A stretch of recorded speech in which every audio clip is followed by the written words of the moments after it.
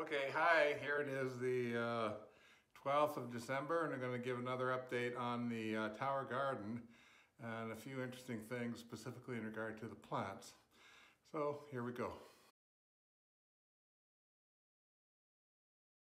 Garden as of today, and you can see it's quite sprawling right up to the ceiling.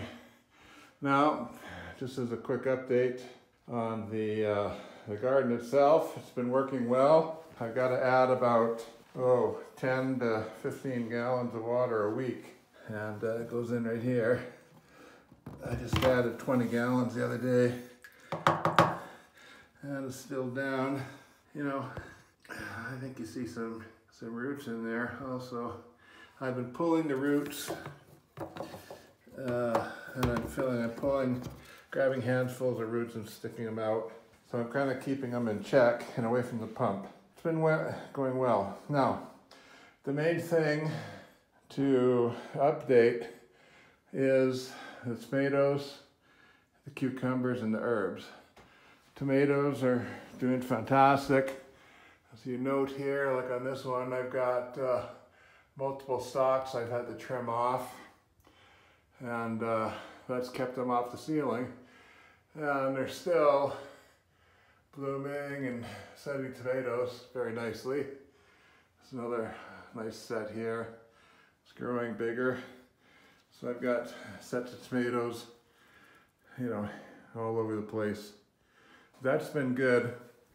And again, I'm trimming off the ends of these branches, letting the suckers grow up, and then they get to a certain length and I cut those off too.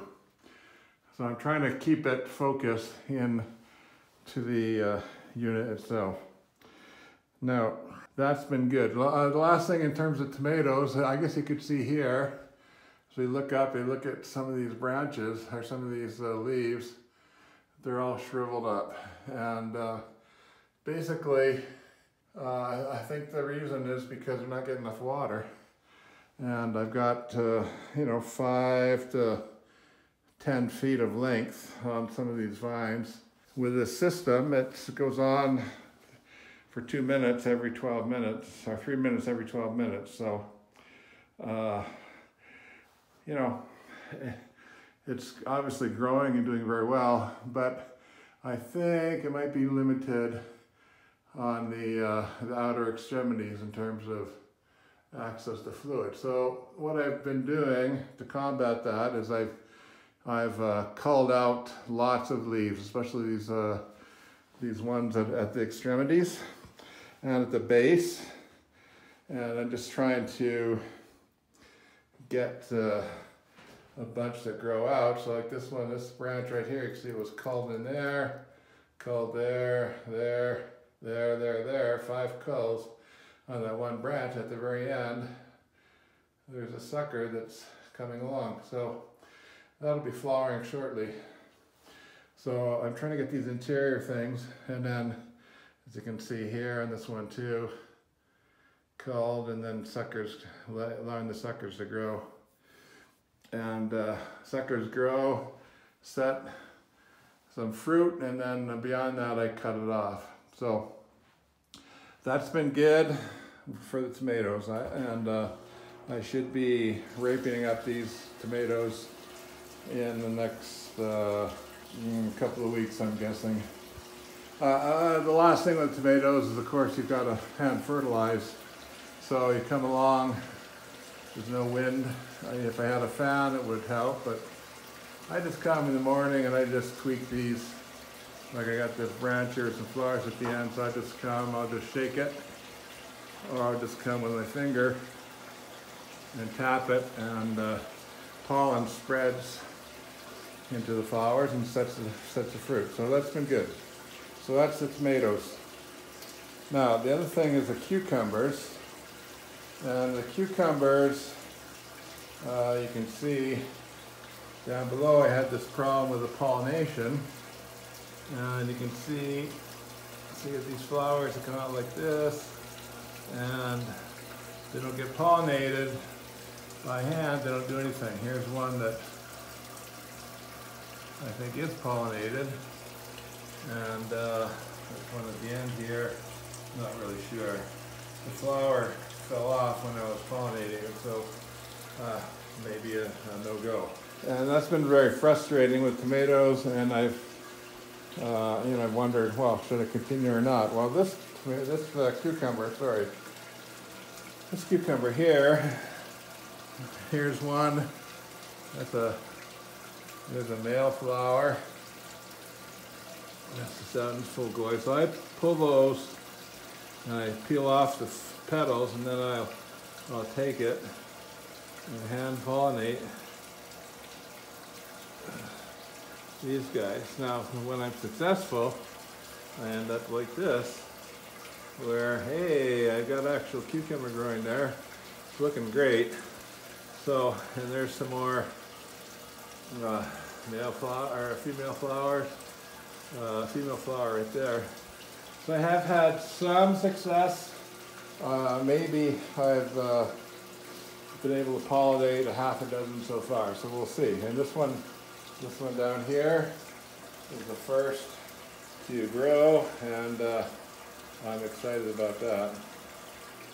I wanted to bring up 3 possibilities of how to handle this pollination issue. One is to continue doing what I've been doing. It's very tricky, and the flowers are tiny. Yeah, it's very difficult, and there's very limited success.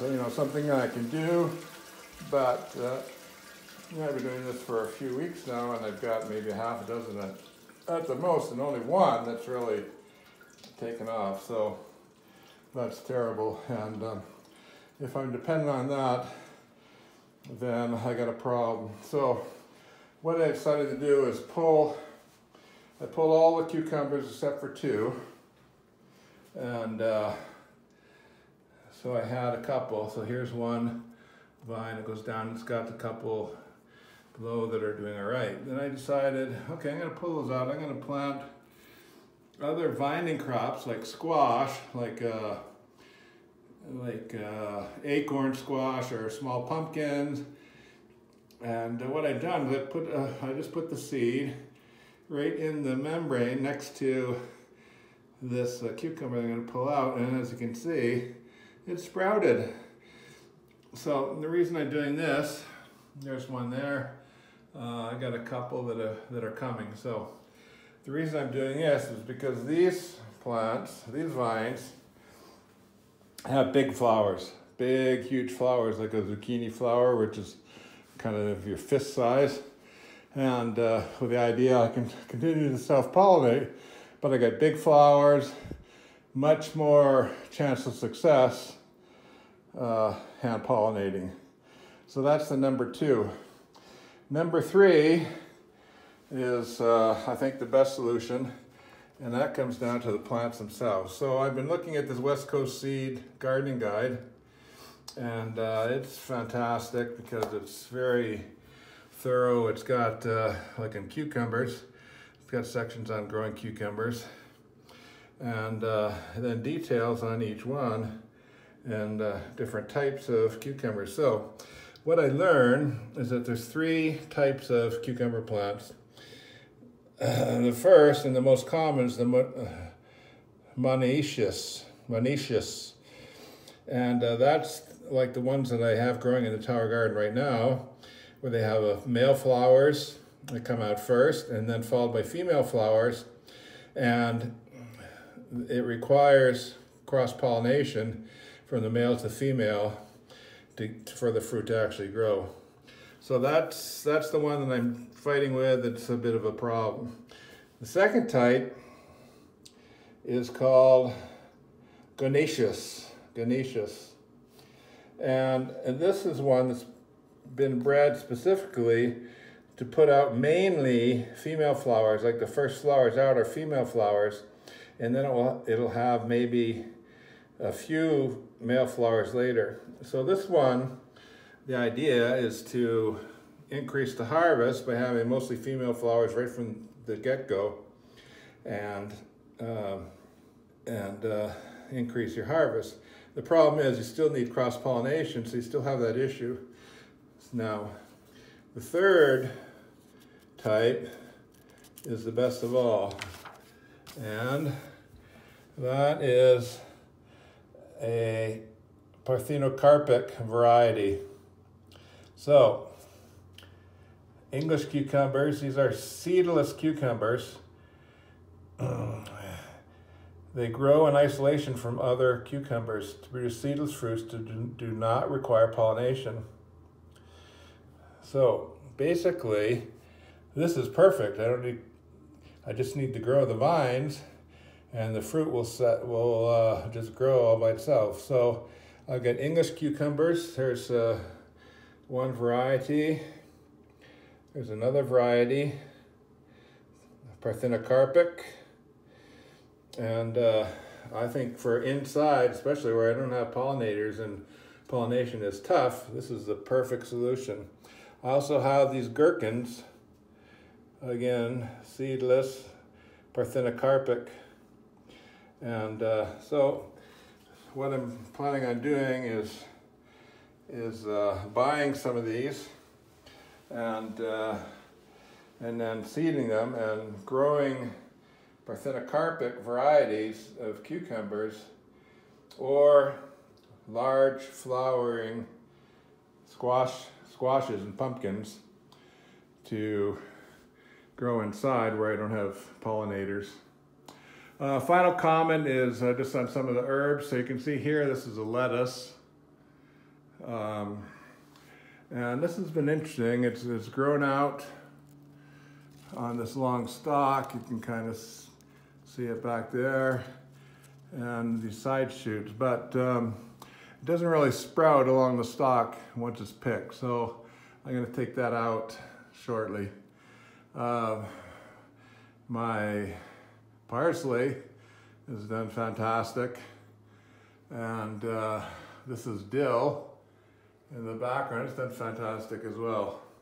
But it's kind of shielding my kale and Swiss chard, which I need to open up and make more room for. So I'm planning to open it up some more and let these plants to really come on and grow. The one that has been fantastic has been this one here, which is collard greens. And I'm gonna go around and show you the collard greens on the far side. So here we go around, and here's the collard greens. It's been great. It started way down here, and it's come up, and you can see the structure. And I harvested just above one of those nodes, and then it just, through each of the nodes that's remaining, you get a new plant, which is what's happened right in here. Let's go in here. There you go. I harvested that, and there's a node, and I got new plants growing out to replace it. So it's been doing fantastic. Here's cilantro. Cilantro's gone crazy, which has been great. I've harvested lots, and yeah, there's the base. And I just cut it back, and then another one takes over. So that's been fantastic. Collard greens, kale. I got to open it up so I get more room. And of course, I'm still trying to hand pollinate these little guys. So that's the story. That's the update. And oh, I guess the last thing I want to mention is with the tomatoes, with my trying to prune off the leaves. Of course, you got tomatoes here. Well, they're coming out of here. But the tomatoes and these vines, the lower areas get pruned. So it's kind of barren. So what I would suggest for future is grow things like Swiss chard, collard greens on the base layer, and then one level up, or maybe 2 levels up, let's say 1 level up, put the vining plants like tomatoes, cucumbers, etc. And it's just vine, and then the 3rd level maybe some more like Swiss chard, kale, etc. And then the upper levels, keep them for, or maybe some peppers down below. Here's a pepper that I stuck in there, and you can see the flower. It's looking good, so let's just tweak that a little bit. Come on, tweak that. And hopefully that'll form a pepper and many more. And then the upper levels I've got for these herbs. So that's the update, and keep on growing. Hope you're having a great Christmas season. Thanks.